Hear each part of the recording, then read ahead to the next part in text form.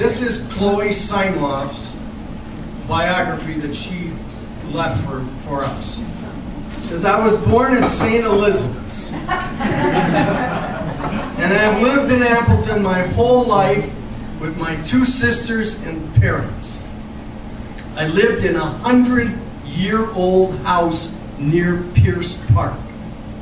Once I moved to a new house, I missed the architectural features of my old house. I'm currently a senior at Appleton West High School. 2 summers ago, I became irritated with the lack of architectural preservation at West and created the West Architectural Restoration Project with the support of my parents and Mr. Harchis, the principal. I am also part of Legends, the school history club, and give tours of Appleton West and interview Hall of Fame inductees. I love the rich history of West, but I participate in other co-curricular activities. I'm an avid cross-country runner, which is something I might continue in college, and I'm a member of the National Honor Society, the Link Crew, and Peer Helpers. Some people might recognize me from my popcorn stand at the Appleton Downtown Farmers Market, where I have worked for the past 6 summers. Right now, I am anxiously waiting for March 30th, when I find out the admissions decisions for the schools I applied to. Now, she's already heard from Minnesota, and they've said you can come up to Minnesota if you want. She's waiting to hear yet from Princeton, Yale, Michigan. What did I leave out, kid? Did I leave out a couple? Syracuse. Oh yeah, the Orangemen of Syracuse. Wow. I've applied to several schools with the intent of majoring in architecture and or civil engineering. Please give a warm welcome to Chloe Simoff.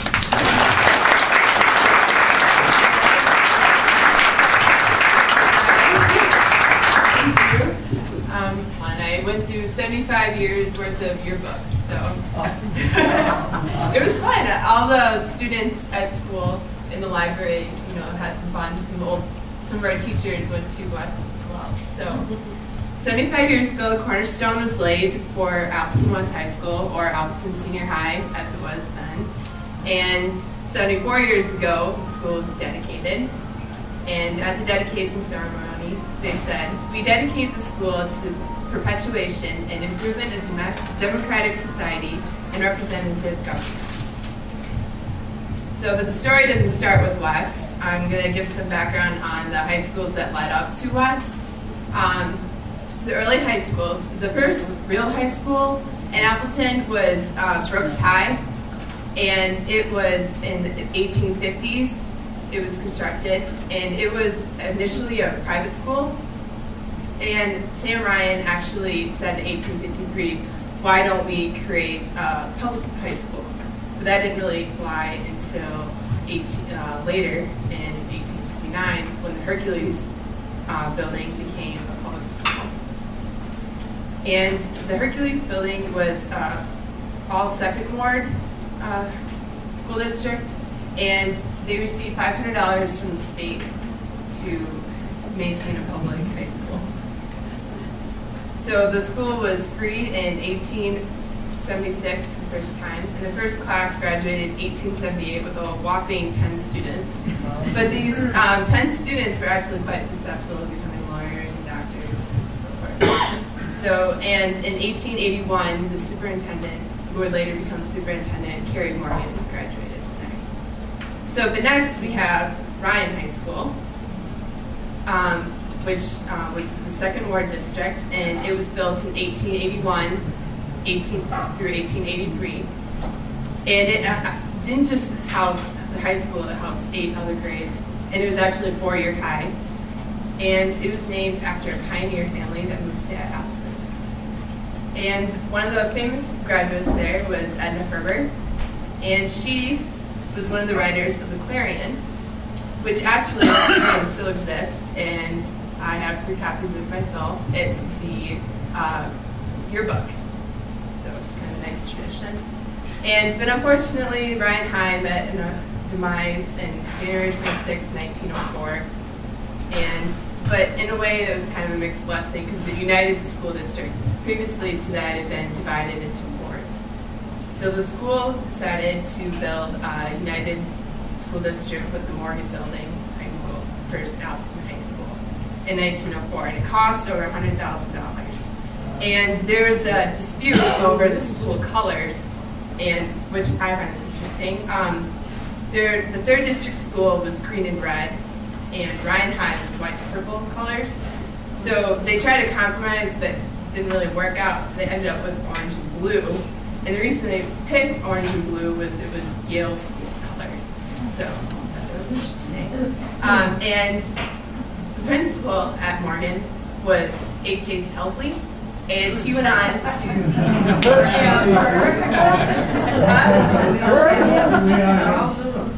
Huh? Oh, okay. Everything else.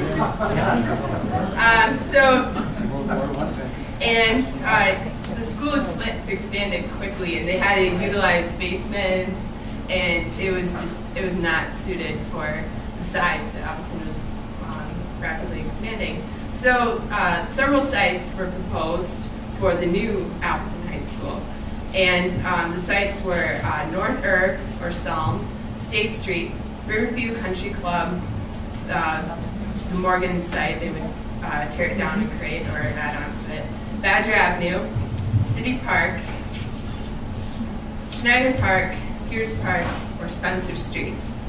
And on October 7th, 1936, they had a vote, and it was a 7-7 vote split between Spencer Street and Badger Avenue.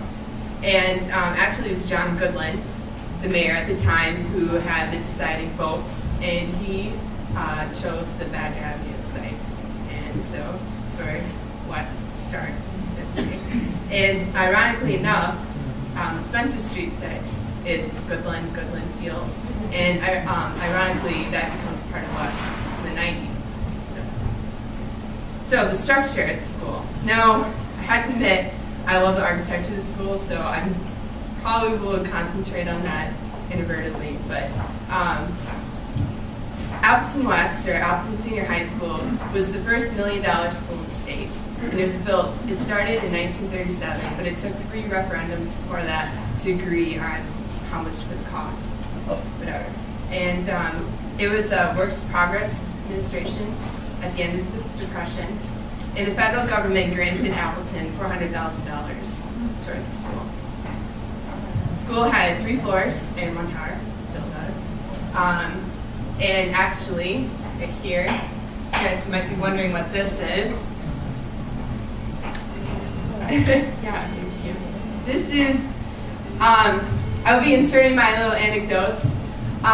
Once the article was published in the Post-Crescent, I met quite a few individuals. This is a window, one of the original windows from the tower. And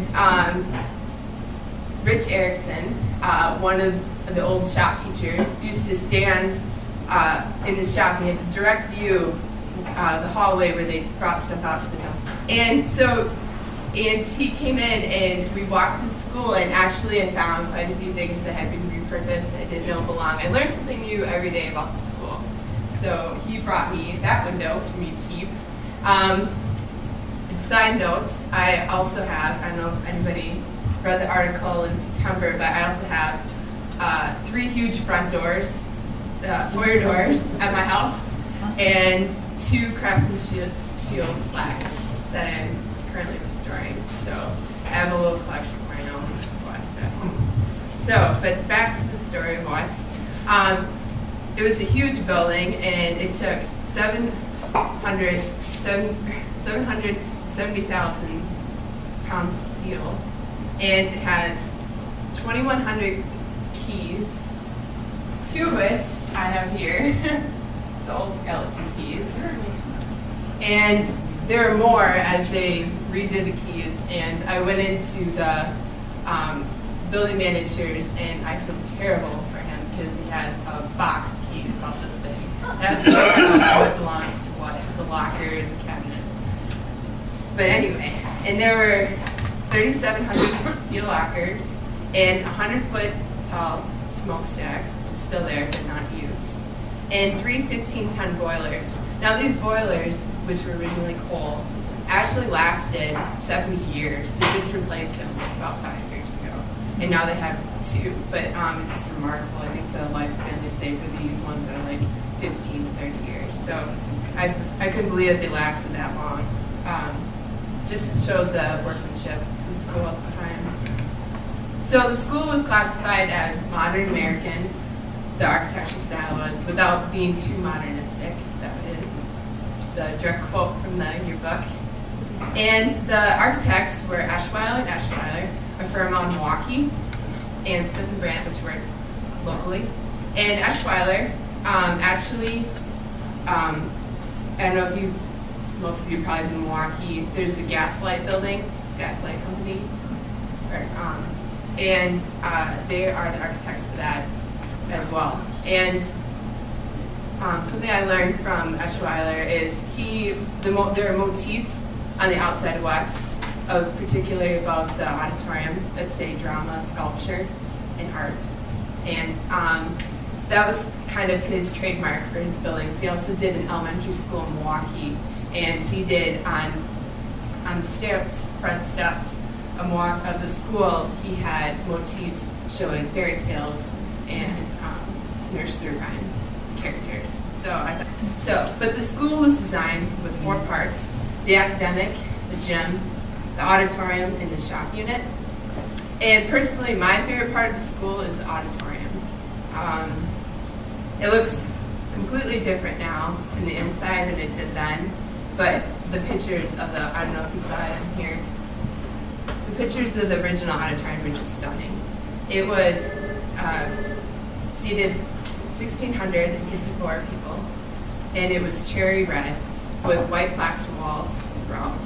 And it had marble parquet floors in the lobby area, which we just unearthed the last 3 years. They were redone. And something that was particularly touted about was soundproof music rooms. That was something they bragged about in your books, which I thought was interesting.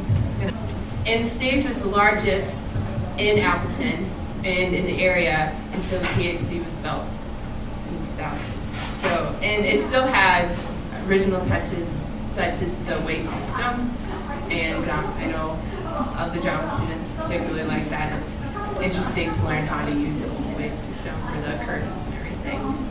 And funny story, the podium. Now I heard the first principal was short, so and so we have a small podium, which it's kind of funny now because we have a very tall principal.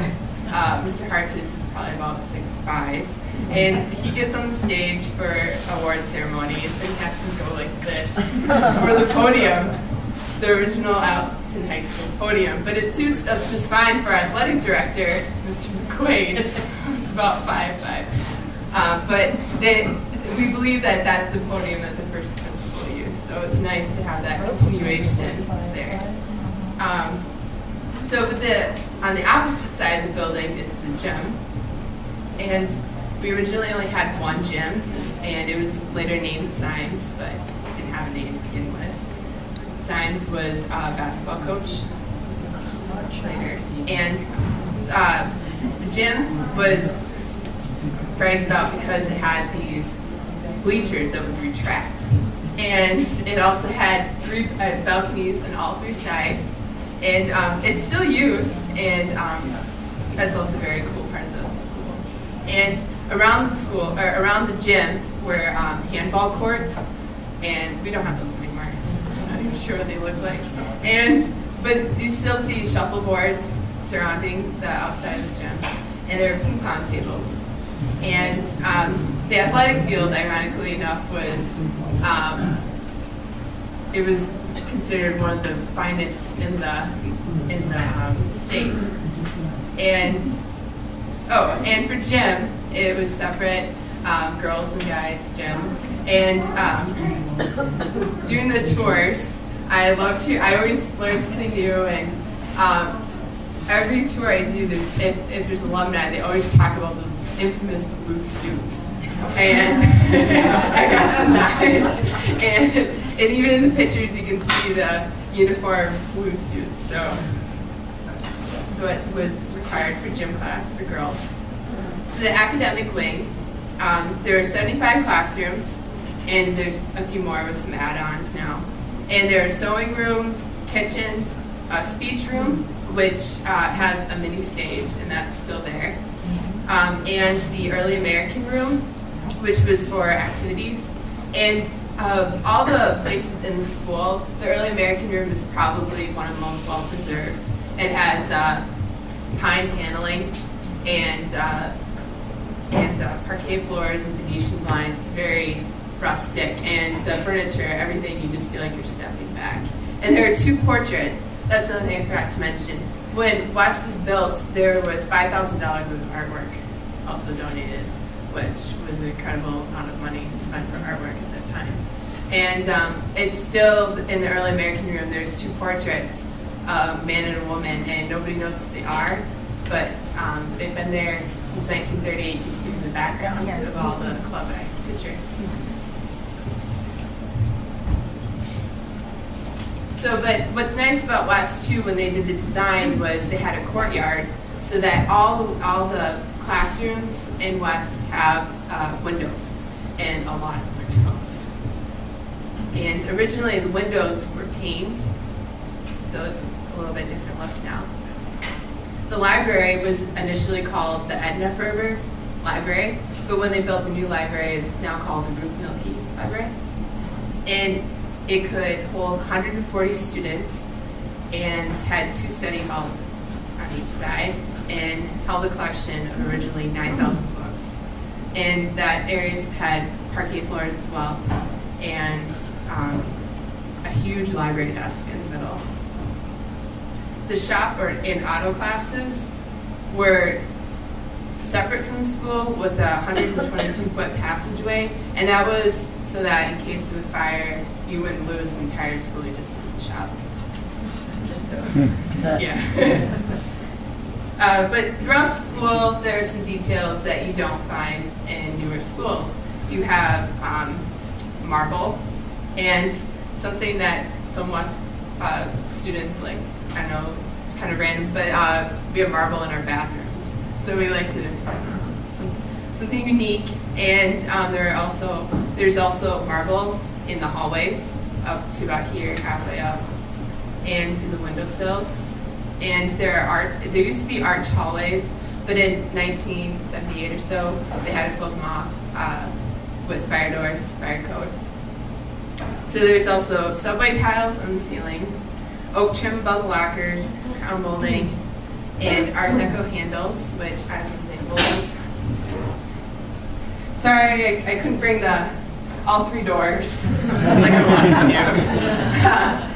My dad kind of gets tired of lugging them around. But I do have one of the handles, and I think that they are pretty cool. They are Art Deco. And actually, I have my own little story about these handles. With the doors, I contacted the company that made these, Sargent, over the summer. And I sent them pictures, model numbers, and like, can you find these? Do you have any information on this? And they were so nice, and they looked through their warehouses, but they could not find anything similar. And so I think they're unique. Maybe just West, or a certain time period where there weren't many made. The closest I've seen is actually at High Music. They have something similar on one of their outside doors with the stuff up. And the school is also outfitted with Kohler sinks. And there were water fountains, and there's still one original water fountain that we are probably going to restore soon. And they are unique because they have peacock tiling, and they're actually, the tile is specially made, and it's orange and blue to match the school. So it's really neat. And throughout the school, like I said, I learned something new every day about the school, or I noticed something. I'll be walking through the hall, And I think some people think I'm crazy because all of a sudden they'll be walking to class and I'll see a ceiling panel missing and I'll stop and I'll look at it and my friends will be like, what are you looking at? And I'm like, you can see the crown molding. What do you notice?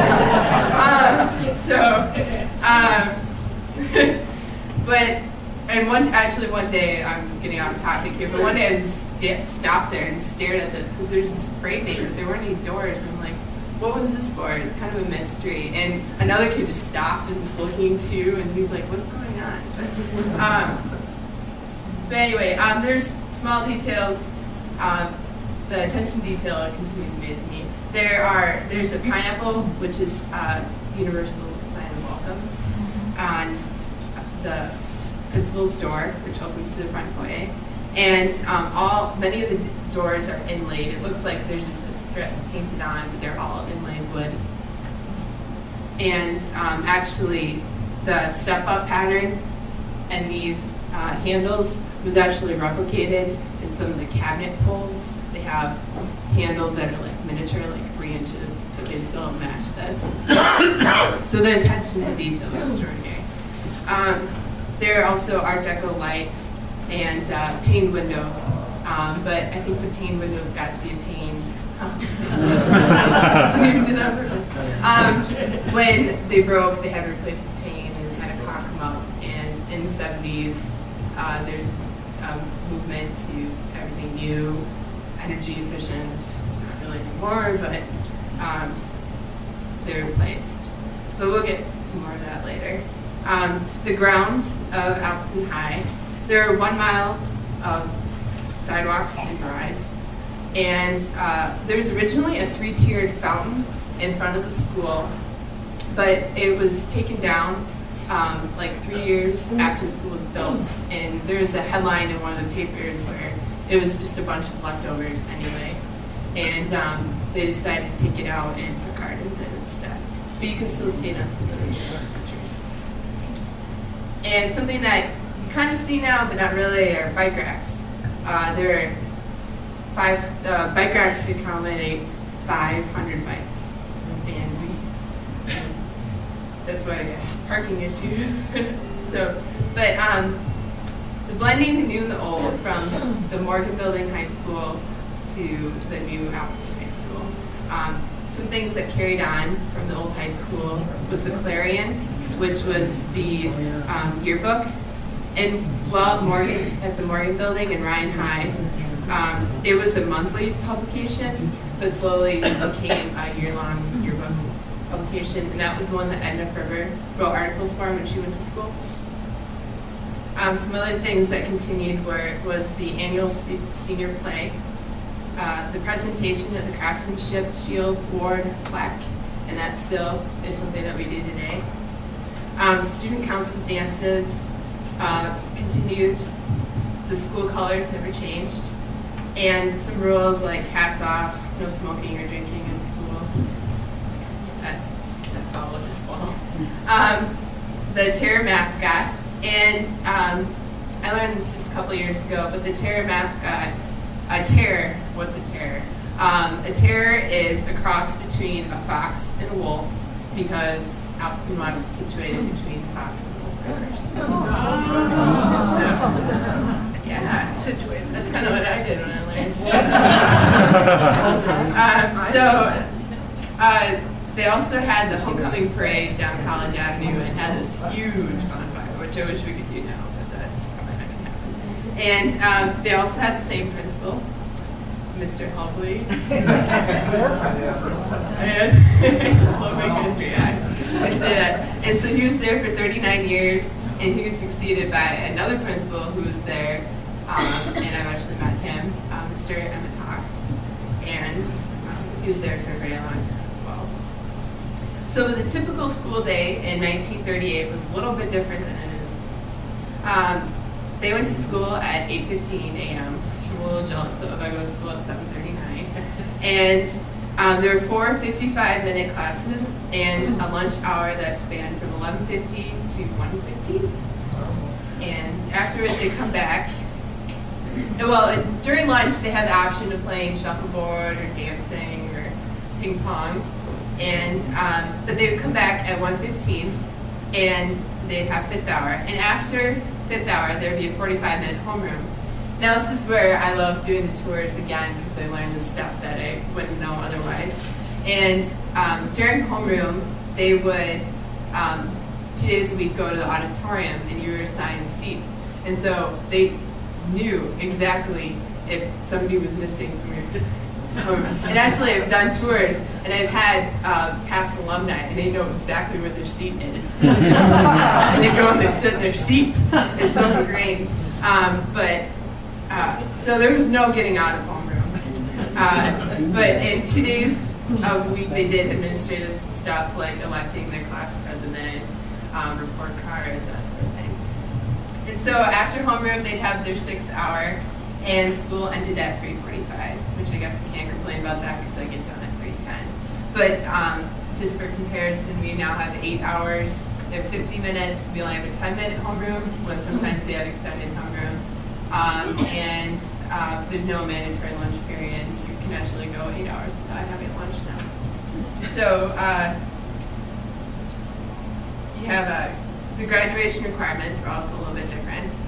You had to have 14 credits, and 1.5 had to be physical education, a half had to be science, 2 were history, and 2 were English. And I found it interesting, like math wasn't a requirement, but the rest was all electives. So some clubs that existed in 1938 were the Girls Reserves, brings out the best in every girl. High Y, which was sophomore boys. Triangle, which is junior boys. The Girls Athletic Association, that's something that's different too. There was not sports for girls, and that was something that would change in the 70s. We'll talk about that a little bit later. And there are language clubs and drama, and there's a musical in the spring, and so forth.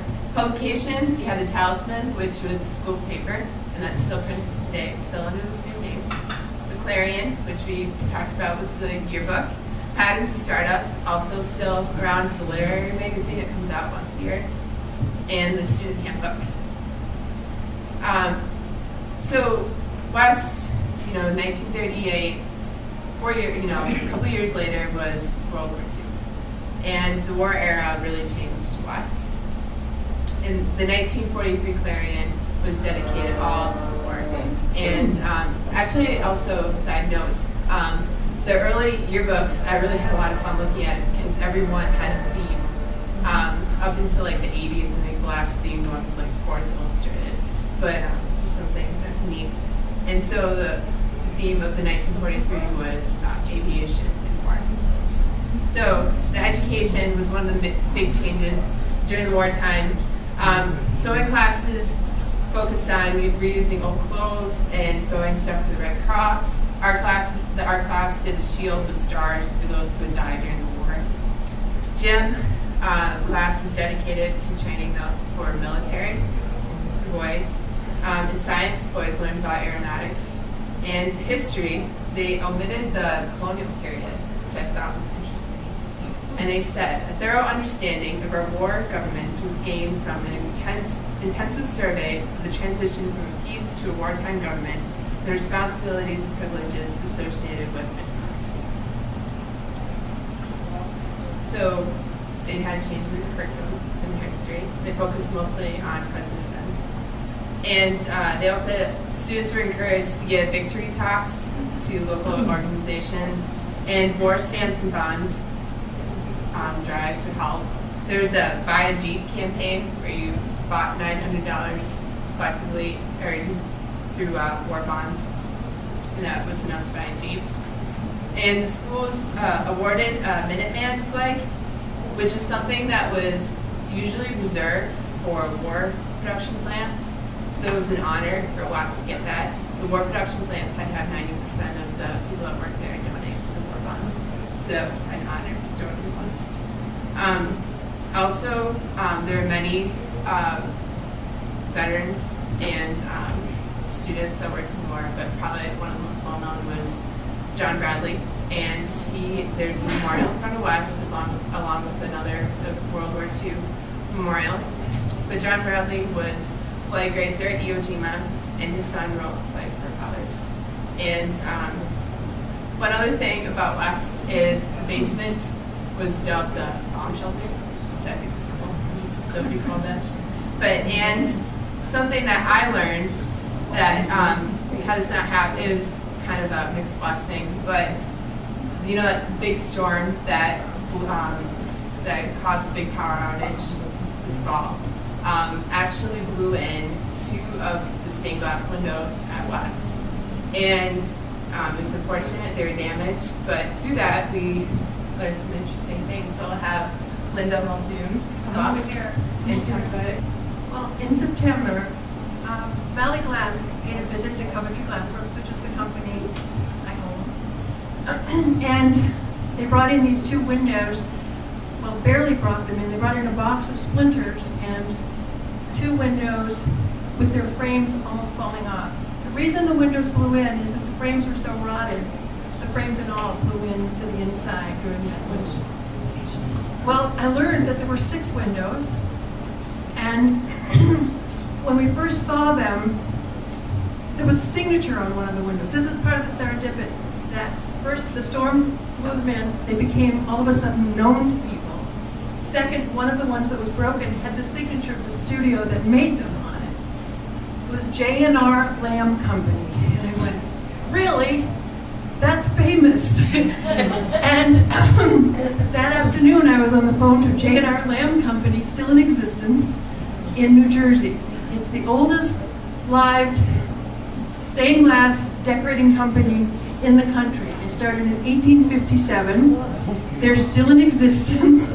All of their windows are listed in the Library of Congress, including the 6 windows, actually 7. There's a missing window, by the way. 6 windows that are in Appleton West are listed in the Library of Congress. Oh my word. No, and no one knew they were there. I mean, they did, but they didn't. They were upstairs, the mezzanine of the auditorium. There's buildings sort of in front of it, so from the front of the building you can't see them, but they did get daylight. What brought all this attention to the windows, that what are we going to do with the windows? The windows, well, this is one of them. This is how this one came in. Yeah, this is a piece of plastic. These are broken pieces. Actually, together with the 2 windows, there are almost 40 pieces of broken glass. And all of them were hand-painted and fired back in 1942. What I learned from the people at J&R Lamb Company was that really we signed them still in 42. And if you can decipher what the writing is on the windows, could you let us know, because the handwriting here stinks. So we don't really know what it said. This one says, service to the state. It's a female judge. I remind you, this is 1942. It's a female judge. That was like one of my first reactions, like, you gotta be kidding. The next window, get that one away, that one came. This is how it. Okay, Back to you. this is the restored window. Oh. You're not supposed to tell that we were there, so that's the point. It's supposed to look like it originally did. Not only is it a judge, but do you recognize the buildings at the very top? It's the Supreme Court building and the Capitol in Washington. Each one of these windows has a little scene that would represent what they were talking about. Yeah. Okay, this is the homemaker. So you see a home in a church. Actually, these words were missing, and I called the second time to J&R Lamb, and they looked up to see what it said. They said, we can't make it out. But I figured it out. It was homemaker. And actually, I'll have them on the table over there if you'd like to see. These are 2 body parts. This is a foot, and this is 2 hands, and what this one goes right here, and this one's here. They were totally broken and have been replaced. The 6 windows. There was pioneer woman. There was a scientist, that was a man. There was an educator, that was a man. There was a nurse, and it said service to humanity. Then there was service to the state and the homemaker. 4 out of 6, ladies. 4 out of 6. And I had heard from the principal, the current principal, that there had been a controversy because of the homemaker. Like, is that really what we want our women to? Well, 4 out of 6. And a female judge. I say that's pretty good. So, anyway, that's what I told him too. Like, I think that's pretty good. Why don't you put them someplace better? I've done some research on J&R Lamb Studios since then. It's been almost as if it's been falling into my lap rather than me pursuing it. The company is extraordinary, and it has had a family own it up until the 1980s. And they had a lot of female designers that had to do with this particular set of, well, this studio. They competed with Tiffany, and sometimes won. Just to put it in perspective, what ballpark they were playing in. It wasn't they were just a small studio in New York, New Jersey. They were competing with the big guys. And Appleton has one of the few J&R Lamb's windows in the state. I said, how many J&R Lamb windows are there in the state? Very few. Certainly no other school.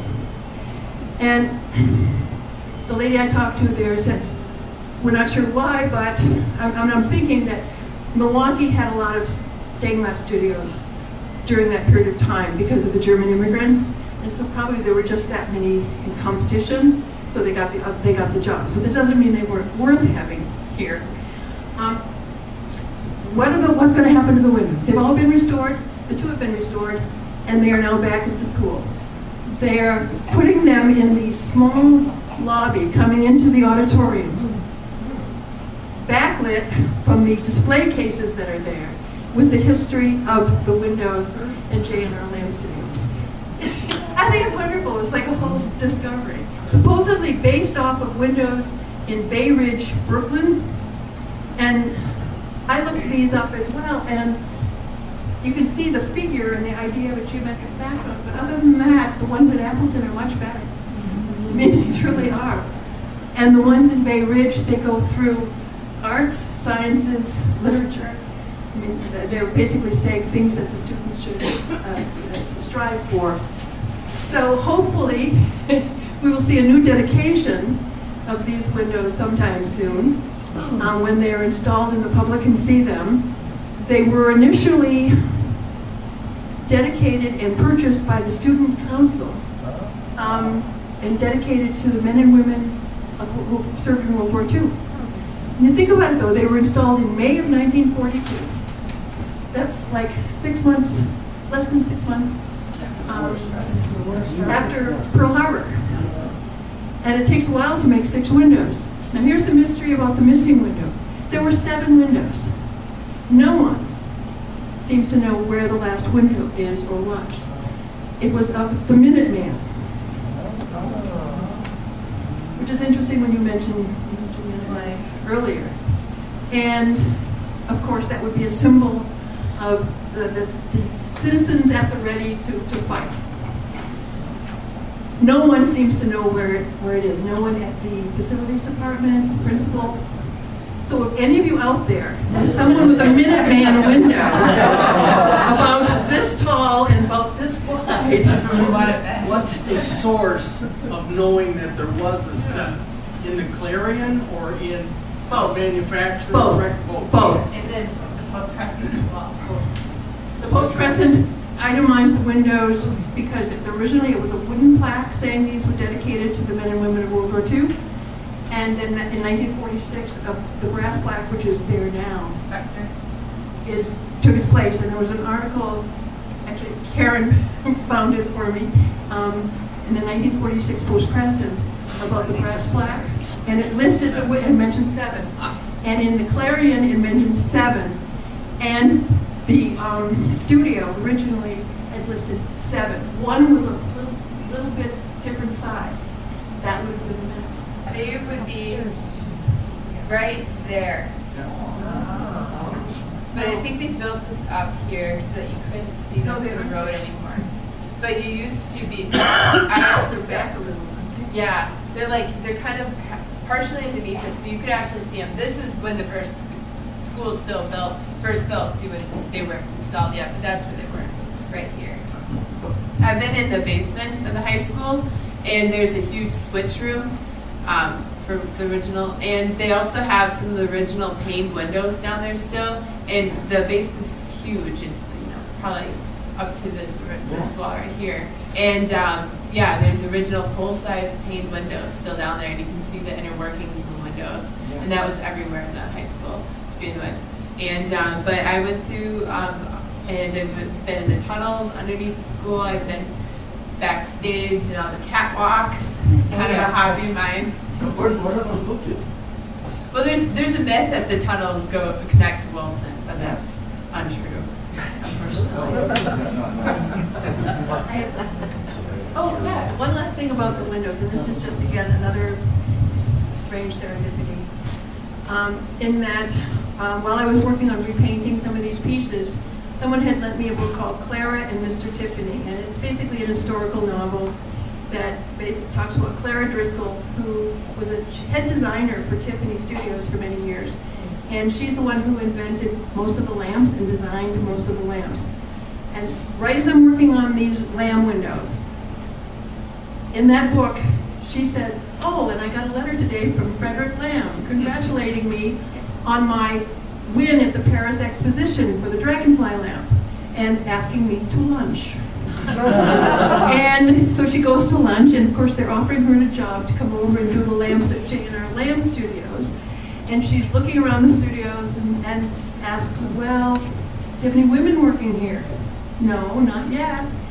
See, Clara Driscoll had an entire women's department at Tiffany Studios that she was in charge of. They were not unionized, and they're not as well paid as the men, but yet they liked working together. She liked the light at the Tiffany Studios and had no design credit, actually. In other words, it was Tiffany's name on just about everything, no matter who designed it. I mean, that's just the way he worked. Lamb Studios said, and we'll give you design credit. And she said, no, I like the light and I like the women better. And she stayed with Tiffany, and I think she had a little secret crush on him too. It was just amazing to me how many things fall in place, or maybe it is just you're aware of them because you're doing one thing, and then you see all these things that kind of fit in that maybe they've been there anyway. So that's my story.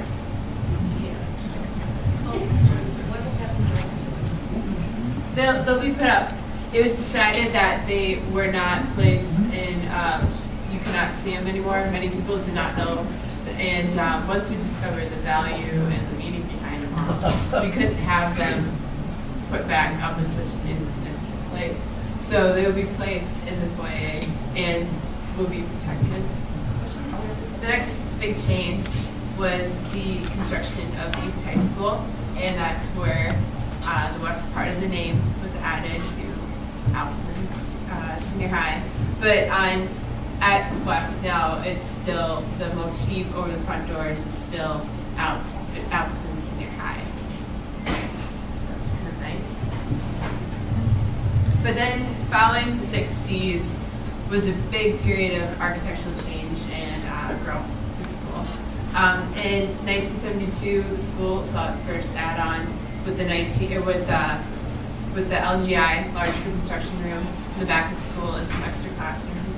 In 1976, the Badger Pool was built, and it was later renamed the Zepka Aquatic Center, named after the swim coach for many years. And in 1978, fire doors were placed in the school, and it used to be really open. You could see down the entire hall. And then the big change, which is kind of controversial now looking back, but not a lot of thought was put into this decision, is in 1979 and 1980, they gutted the auditorium. And that's the thing that probably saddens me the most about the school, is because the original auditorium was just phenomenal. They had fake plaster colonnades, and the acoustics were incredible. And in late 70s, the desired sound was not to have the reverberations. It was a dead sound. So they gutted the auditorium and put up these big soundboards. And instead of putting the new auditorium walls up and over the old, they completely tore out the old. So there are still some fragments of the plaster walls, which I've seen. And I learned, which you can't see from the black and white photograph, is it wasn't just white. Actually, the plaster was colorful. It had orange and green painted on it. And again, the detail on the outside of school between the first and second windows, which I encourage you guys, like, I know you guys probably seen watched several times, but if you're ever just walking by, walk closer to school and look at all the motifs and everything, detailed. But there's pattern, and they continued that on the wall of the auditorium. And so some big changes, and actually it went from being cherry red, and now it's all blue, the auditorium, the inside. That was completed just a couple years ago. They changed out the upholstery of the seats. But that started in 1979. And the expansion of the city and adjusting to future needs. I mean, you didn't first see a need for computer labs and everything then. And also a big thing was the indoor athletic facilities to begin with. We were outgrowing the one science gym. And in 1988 was the last year that the science gym was used for the varsity basketball games. And the manual gym was built. And that is the gym that is like almost on the sidewalk there. And there's also a fitness center constructed above Simon's gym. It's a glass wall, and you can look down the Simon's gym from the fitness center. But also another thing that outgrew its original location was the library. And the original library was could only accommodate 140 students, which you could kind of see as a problem, especially with computers. So they faced quite the dilemma for some time. They, at first there's a tech ed addition, which cut into the courtyard, and they took that and they had the library in two different spots. They had the reference section in the original library, and then the fiction section. And then, but eventually, there became a need for the new library, which is the Bruno Library. So now we've talked about the architecture. I'll just briefly go over some of the social things that were going on. So in 1973, girls' sports was added, and that was big. The first, it wasn't all at once. I know cross country wasn't until the later 70s, but basketball was 1973. And in the 60s and 70s, you had the hippie age, and you had Amnesty International was a big group. And there's a story, Wes has all these little stories that I find out from the staff. You have many staff have been there for 30 years or more. And there was a water bomb during one of the protest rallies, and it landed in the early American room. And fortunately, for whatever reason, there were firemen across the street working on something. They were able to clean it up quickly, and it didn't cause any damage. And in the 80s, you had the addition of the computer club. And in about that period of time, gymnastics, which was a huge sport, kind of diminished, and it's no longer a sport offered at West. And also during the 80s and 90s, I learned that George Bush Sr. actually, during his campaign, wanted to run on, he was a runner, and he wanted to run on a track. And they brought him to Appleton West, and he made the comment, "You guys still have a cinder track," and which brings us to one of the things that's been going on lately. The Growth of West is now the track project, which I'm sure everybody has kind of heard in some way, shape, or form. And like I said, in 1999, they acquired what could have been the original site of Appleton West, Goodland Field, which is now an Ian House, which is given to West by Mary Beth Ian House. and she took care of Wes for many years. And so that became soccer and baseball, softball fields. And now, if you drive by, we now have a new track, which we are all very excited about, and new lights. So that is the newest addition to the West. And I guess I will stop there. Does anybody have any questions? Did you acquired some buildings so that you're going to add on now, is that correct? Well, we have some separate land parcels, like 3 years ago we acquired a land for parking lots, but as far as structures, it's just the original building that we have now. There's just add-ons in the back of it. I think I read in the paper that, yeah, I'm wrong, I thought that, I read in the paper that you had acquired several homes. Yes. So that That's right. Oh, that was for the track. That's part of the They're demolished. track. Yeah. They're torn down. The track in place. The whole maze. Yes. How many streets do they have? I think the capacity was originally 1,800 students, but I don't think they had that many. It was about 1,500. How many students? 1,500? Which is about what we have now. Is there still a terrorist den? Terrace said, like, what was that? Okay, at the old YMCA, which is downtown, this is back late 40s, 50s, 60s. The Appleton West actually had their own room. It was called the terrorist den. Oh, really? And right. Huh. No, not that I Never came up on the know. Clarion? Never came up on that? No, actually, I was very surprised. The Clarion was very uniform from year to year. I want to delve deeper. I'm going to have to look at the talismans. I believe they'll copies of that because it was very interesting. It was just kind of like homecoming clubs, spring musical, fall play. He was a yearbook editor in 1970. Yeah. So you probably went through one every year. Yeah. Oh yeah, I went through all of them. Every single year, but nothing escaped me. All right. Trying to. Yes.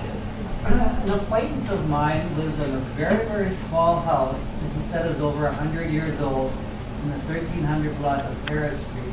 He said that house was originally on the site where Appleton High School was built, and that house and a few others had to be moved. Do you know anything about that? No, it's the first I've heard of it. I was just told it's an open field, but I heard it was from across from a farm. But that's interesting. I learned something new all the time.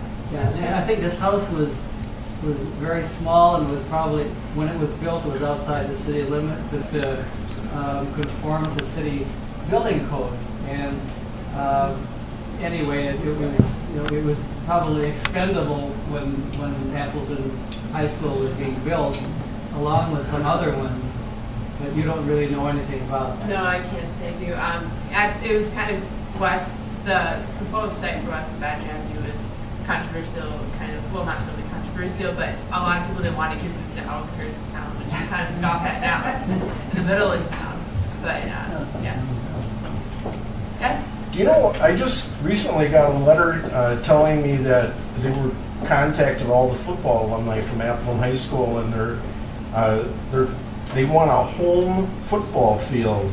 Are they planning on putting a football field inside the track? Is that because they were going to dedicate that to Abe Dillon, one of a longtime coach up there? And I was kind of curious if is that field going to be the home field of Appleton West then? Eventually. There are 3 phases to the project. The first phase was 6 tennis courts, which was already completed in 2009. The second phase was the track and just like a practice field. Like right now we have lighting. We have lighting, but we need bleachers, and I believe it's like another $1 million. So where is that going to go? Inside the track, like Appleton East is then, or? it would be on one side. It wouldn't be It wouldn't be like Lawrence where you have on both sides. It'd just be all on one side. Oh, all the okay. bleachers. The seating, you mean? Yes, Okay. all the seating. So that's how they would accommodate that. So at the school or road? It's got to be towards the school because the track is way over towards Mason Street. It would be on the side of the school. So, but that's the next phase, and that probably will not be for a while. I believe the lease with Bantable isn't up for a couple more years too. So that's going to be farther down the road. But we're very close to finishing our second phase of the project. I know the Happels, which are two longtime teachers, they donated a large sum, and Mary Beth Eatonhouse again helped out quite a bit. So we're very close to our goal for second. Yes? When I was an incoming student at Appleton West, H.H. Helbling was principal. And I can recall going into the auditorium, and he made the statement that there will be no booing and hissing at any sporting event because it will drive the opposing team nuts. So, no booing, no hissing, only cheering for your team. And you shut up the rest of the time. I heard he ran a very tight. He ran a very tight shot. Yeah. I don't think if you caught he was there practically at every event, I will see you in my office in the morning. He was a tough nut. I was reading this book and it had excerpts of, it must have been from like newspapers or I don't know, or students talking about it, but they said that, there's no need for hall monitors with him. That he would wander around and he would make sure, he must have been pretty imposing. He was a very short man. Sure. Yeah. I don't think he was 5'4". I don't think he was 5'4", but he ruled with an iron hand. And you didn't misbehave. Yeah, and Mr. Hoxton, he's not very tall either. And Werner Whitty wasn't much taller, but he did the discipline. Oh, okay. I found it really interesting that the decision for where to put the high school had to be decided by the tiebreaker by the mayor, because our presentation a couple of months ago, Emily, what else got decided? It was when they in the 1890s when the city council was voting on whether to build a public library, and the council kept getting a tie vote for and against the library building, and the tie kept being broken by the mayor. And they had to have a decision by a judge to say what was legal. And so it's just interesting that two of the biggest public buildings have the same problem. Any other questions? Oh, yeah. At the time that they chose that Badger Avenue site, was Badger Avenue Highway 10 at that time? I'm not exactly Yes, sure. it was. It was? Okay. I can remember going to circuses across the street from it when I was a kid. Yeah, I heard. I did read that it was close to circus.